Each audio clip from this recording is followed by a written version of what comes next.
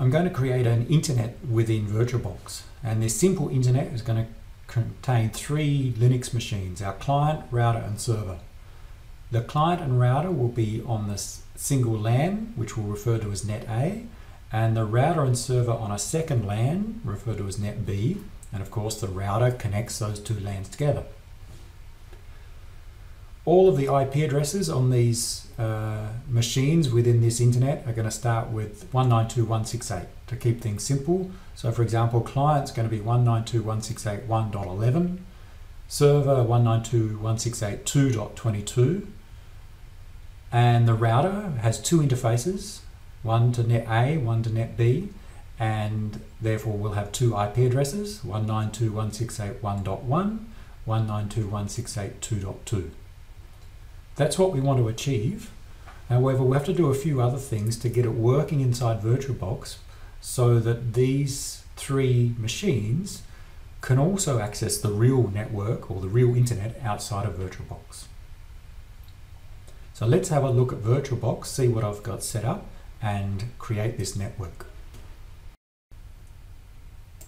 I already have a Linux-based machine installed in VirtualBox, and it's been set up. I've done the full install of Linux, and if I just look at my settings, my properties, from memory it's 1604.3 LTS, but I did an upgrade, so it's actually Ubuntu Linux 1604.4.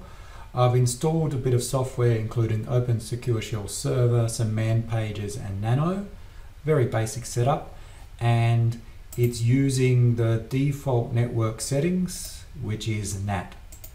So just the default settings for a Linux machine. What we're going to do is use that as the base, clone it 3 times to become the client, router and server, and then we'll change the network settings and introduce new adapters for each of those new machines. So to clone, we'll take that and we'll give the new one called, instead of base, client, and reinitialize the MAC addresses so that will get new ones, a full clone, current machine state. So you can have your own base machine and then make 3 clones of it. It takes some time to copy the disk. This will be the client. And we have the client machine, same settings, and let's just do it quickly for the router and server. And I'll reinitialize the MAC address so they all get different MAC addresses, and then we'll set up the additional network adapters.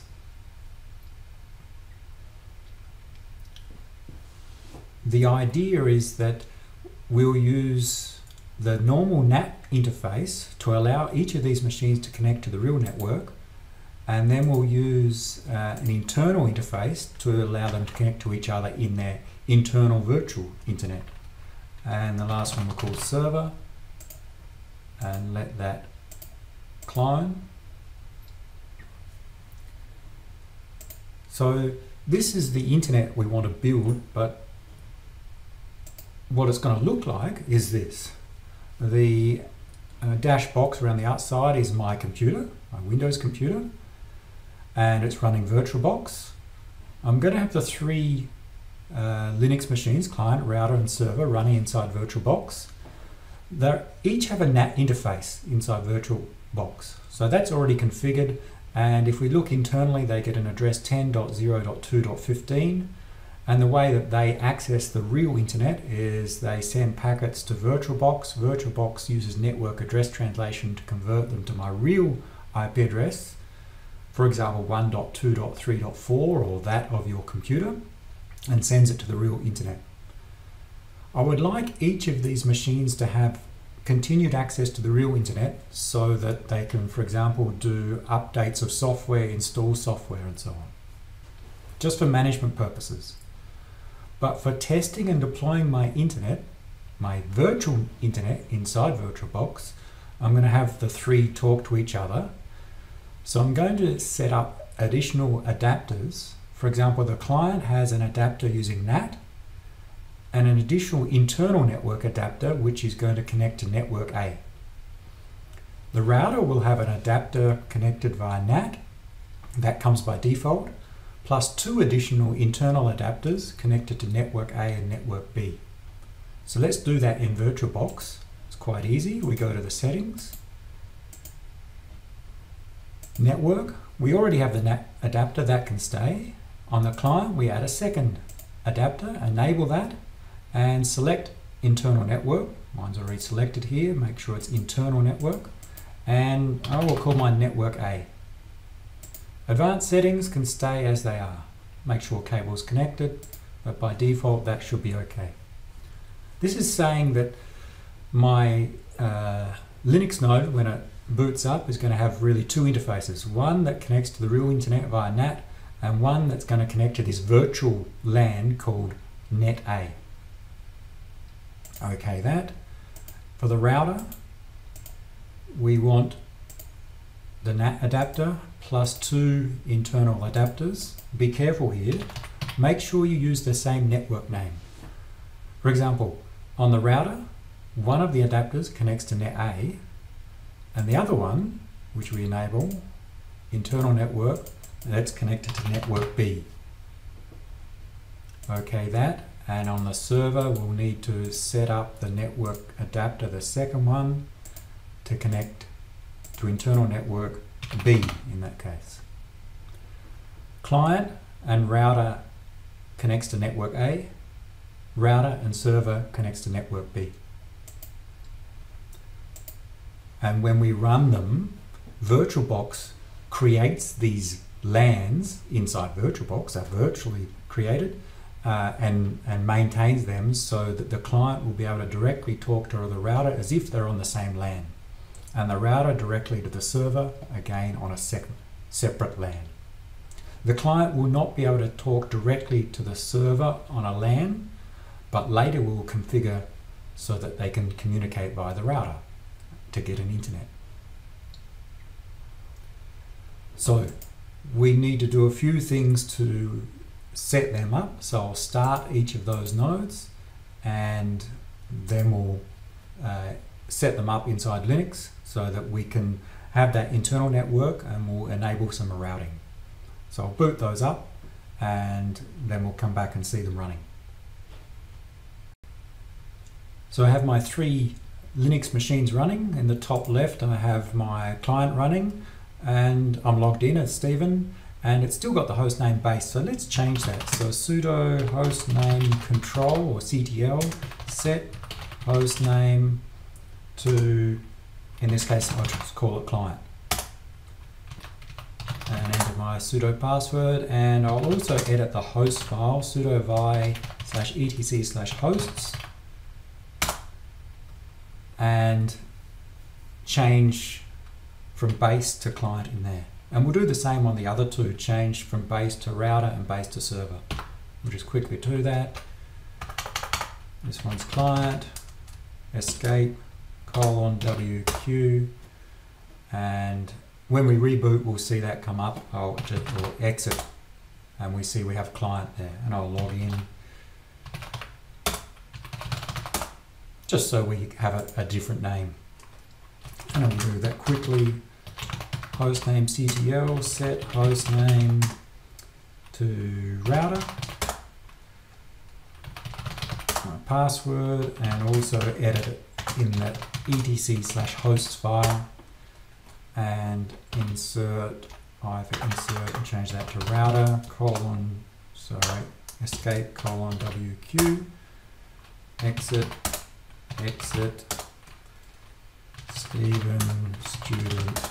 We have our router, and the last one for the server, hostname control, set hostname to server, and edit the host file, and insert server, escape, right, quit, exit. Alright, we now have names which make more sense than base. In my case, I've included on these a file which just keeps track of what I've done on them. I've put it in a README file in mine. Just to remind myself, I've installed OpenSSH server, man pages, man page dev. These give me some extra man pages for some things that I may want to look up later. And Nano, if I want to use that. I've done an update and an upgrade. So it's bringing me into the latest versions of the software. And I've just done the hostname setting. Okay, so let's have a look at our current interface configuration. This is on the client, and it shows me I have one interface, EMP0S3, internet address 10.0.2.15. This is the NAT interface, and this is enabled. And you'd see that's the same on each of the three machines.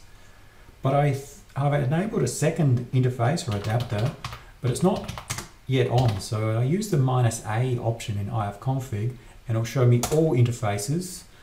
We'll see it scroll through the first one, EMP0S3 is there, but now we also see EMP0S8. This EN refers to an Ethernet adapter. P0S8 is the name given by the operating system. Yours probably is the same, but be careful if it's different.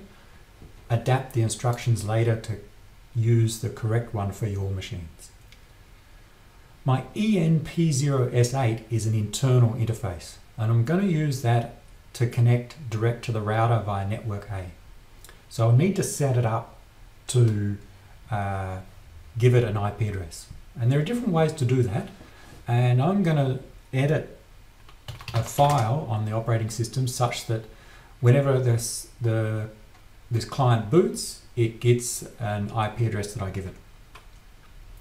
And the file, which I'll edit with Vi, is in the etc directory under the network subdirectory. It's called interfaces. It's a text file. It's read when your system boots. And it has some configuration. Importantly, it configures the loopback interface for communicating with yourself. EMP0S3 is configured to use DHCP. We need to add another entry in here to configure EMP0S8. And to get it to work, we're going to set an IP address, our 192.168.1.11 address. Note that the network address is 192.168.1.0, and we're going to have a corresponding broadcast and net mask to match that. So we're going to set that in the file. So I'm going to start entering that. Give it a comment. The internal interface for net A. And auto ENP0S8, which I saw from ifconfig. Interface ENP0S8. Internet interface. Let's make it static. So we statically assign an IP address. We don't get an IP address from DHCP. The auto line says automatically configure this interface when the system boots. And the next lines are going to tell us the static configuration. I'll just indent. We give it an address.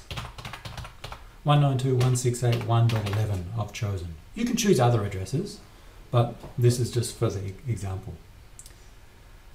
And then we give it some other information, and I often forget. And if we go to the unit website, I've added the instructions on the task networking VirtualBox, an example that contains this information. Under configuring ETC network interfaces, this text file contains the example code to put in here. So you can look at it, and I'll open in Notepad++ and see exactly the syntax that's necessary.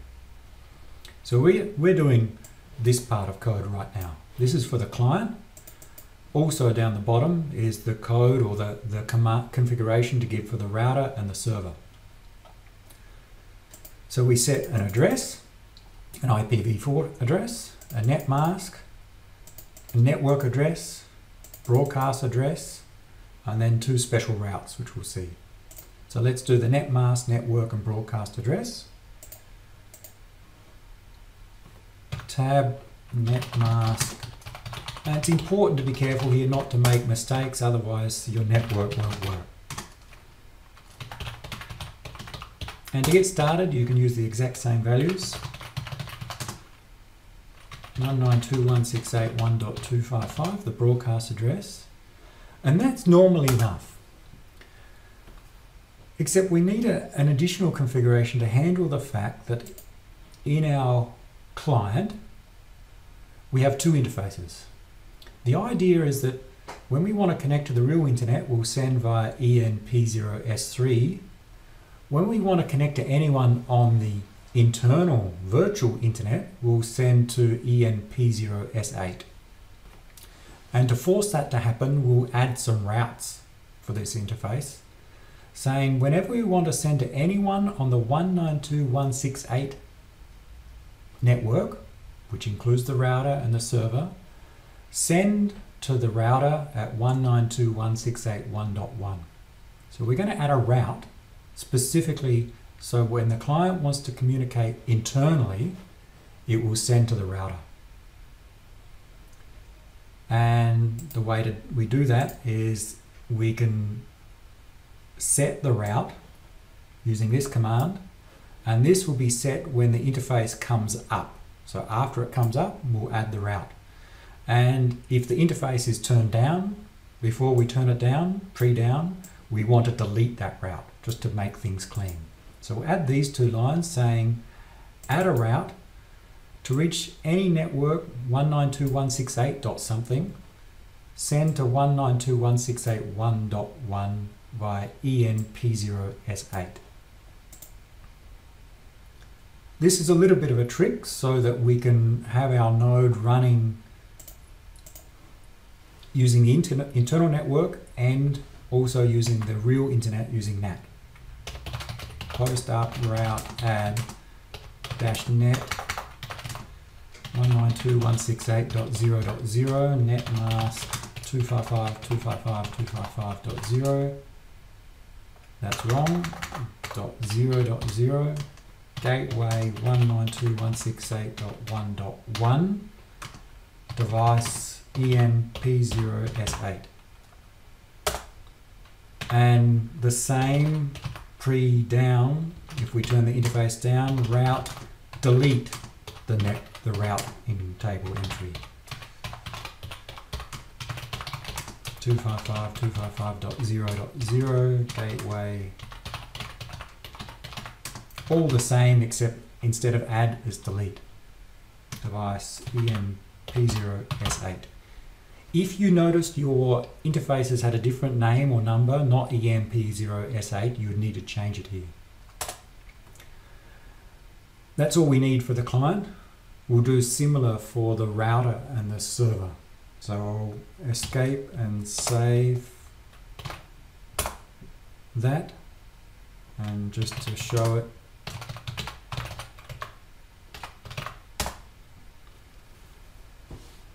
so you can download the file to see what the exact configuration to go in yours, and you could even copy and paste if you're using PuTTY. And I will do it for the router. Sudo vi, and I will cheat a little bit. Let's use nano. Same file. And we add in the internal interface for net A. And from the example here, it's almost the same, except we don't need these special routes. The router, in our simple network, where we only have two subnets, the router is connected to both of those subnets, net A and net B, so we don't need routes to other subnets. It's only the client and server we need these special pre-up and post-down routing commands. So it's quite simple for the router, except we need to configure two interfaces. And I better go back and just check. I'll save that. I have config -A. I have the normal ENP0S3, which is the NAT interface, but I also have S8 and S9, because remember I had two internal interfaces, so we need to configure both of those. S8 I'm going to set to 1.1 for network A, and S9 I'm going to set, and there's a mistake, I'll update that on the website, I'm going to set to 2.2. So when you see this video, you should see that this is 9, not 89.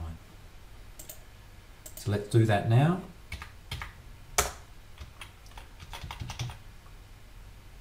Auto EMP0S8, iFace EMP0S8, iNet static address, net mask,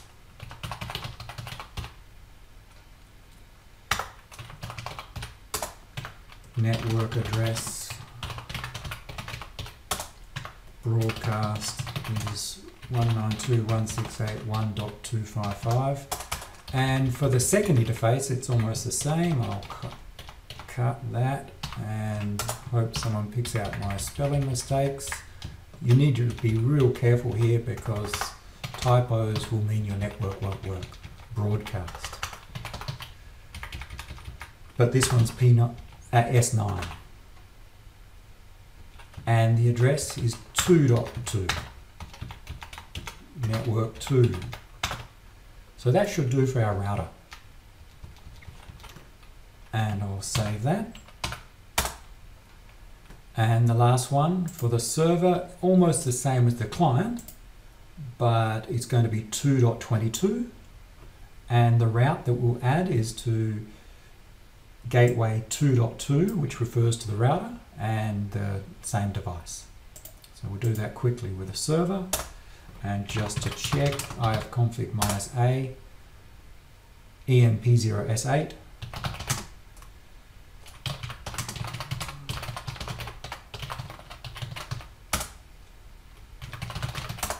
Edit our file. The primary, the internal interface on NetB. And you may realize I forgot to change that on the router. Yep. This is just a comment, so it wouldn't make any difference, but just to be clear, I'm configuring on the router one interface for network A and one for network B. And here, auto EMP0S8, interface EMP0S8, automatically configure it, internet interface, static configuration, address is 192.168.2.22. I've just chosen that. You can choose another one, but it should be in the 192.168.2 range if we have the other settings. Net mask 255.255.255.0, network 192.168.2.0, and broadcast 2.255. And we will add these post up route, add a route, network 192.168, any 192.168. We could have been specific and said 192.168.1.0, but this is general, so we could potentially add other networks, 192.168.3.0, but I don't think we will in this year. .0.0, and we'll just make sure we get this correct. GW for gateway or router, 168.2.2, device EMP0S8.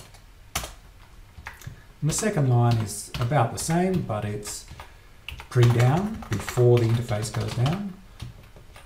Delete the route. What these two lines are saying is before the interface comes up, add a route, then bring the interface up. And if you turn the interface down or off, before you do that, delete that route, just so the routing table is consistent with the use of the interface. And we'll exit that. So that should almost be there. What I'm going to do is reboot those machines, and then we'll see them come up and see if they can communicate with each other on the internal network. Sudo reboot, and I'll do that for each.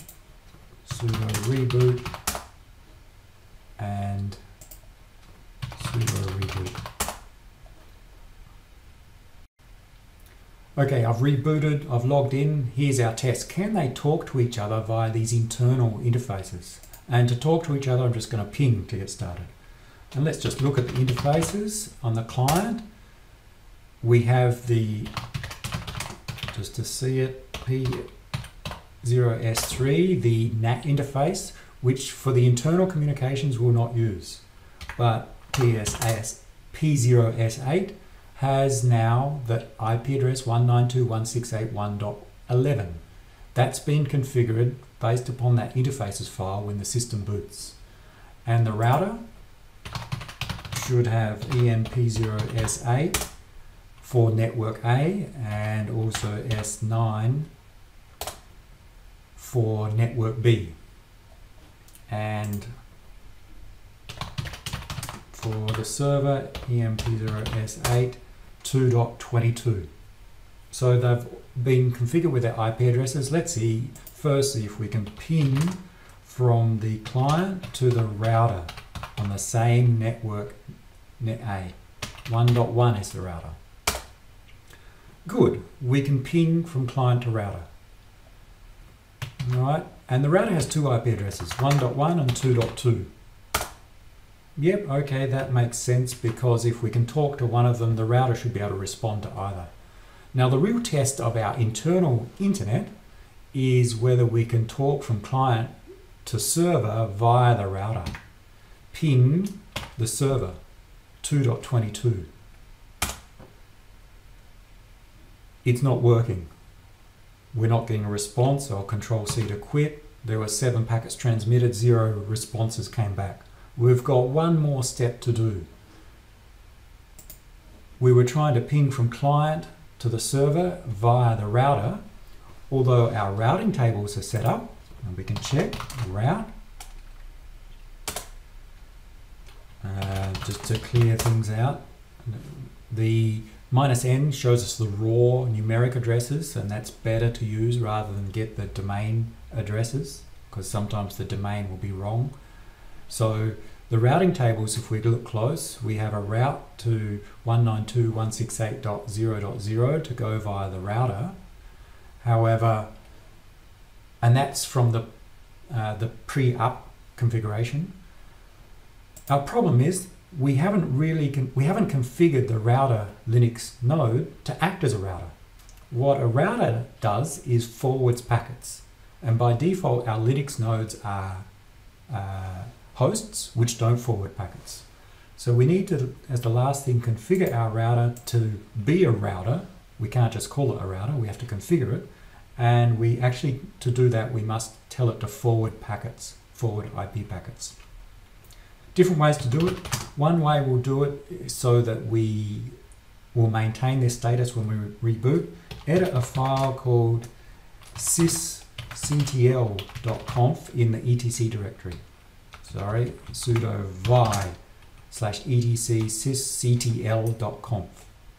System control configuration file. And it's got a lot of things commented out. You can read through. The one that we want, it's scroll down a bit, it's called IP forward. Here it is. NET IPv4. We're dealing only with IPv4 at this stage. IP forward. It's commented out, meaning it's not set. We want to delete that comment character, the hash at the start, such that IP forwarding equals 1. Meaning IP forwarding is on in the router. That essentially turns our Linux machine from a host to a router.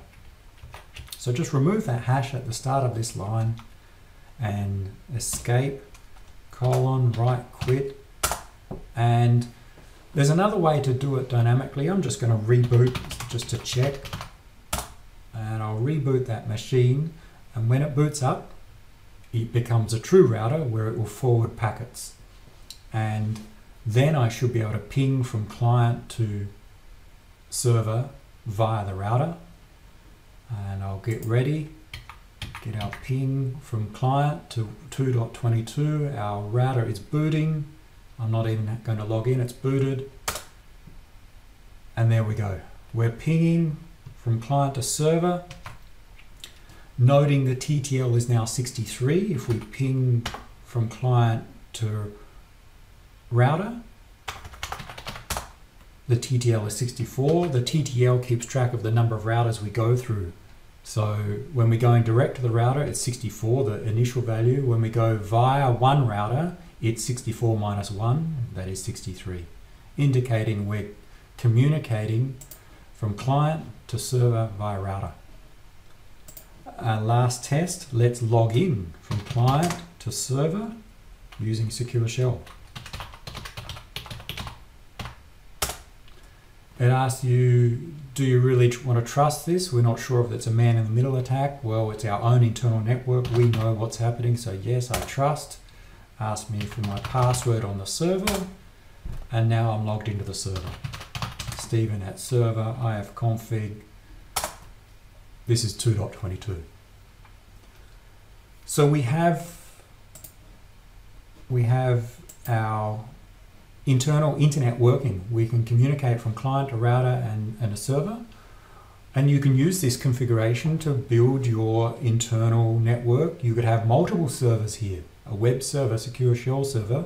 Simply duplicate the server and give it a different IP address. Most other settings should be the same.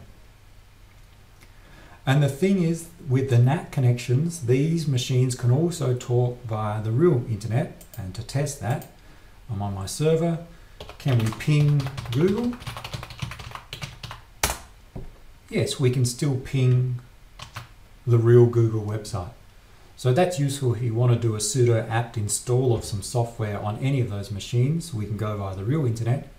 But for testing of our virtual network, we can use the internal internet. As long as they're in the 192.168 range, that should work. That allows you to set up an internal network using VirtualBox and our Linux machines.